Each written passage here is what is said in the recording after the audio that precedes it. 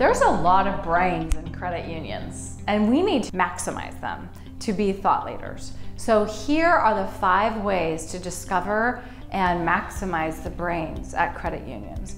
Number 1, hone your expert DAR.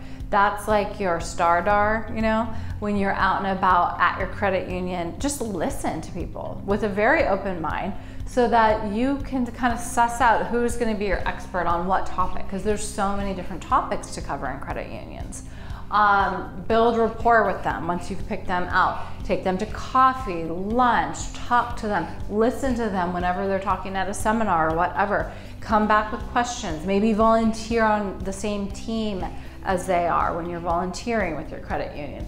Then when you actually have a sit down meeting, write everything down that they say, literally, because they are literally giving you the press release, blog post, article, pitch, whatever, like everything they say. Even if you're thinking, oh, I just have like a quick question, and they start rambling, take it as an opportunity. They're giving you all the content.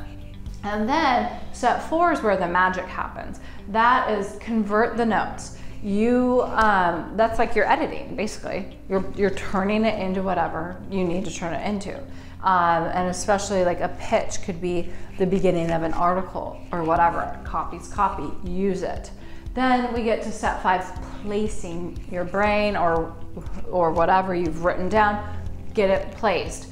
How do you do that? This is, kind of like PR 101, so I don't mean to sound flip, but if you're new to PR, great.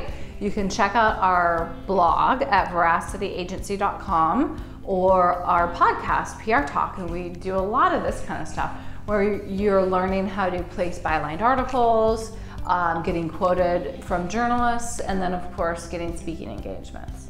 Happy pitching!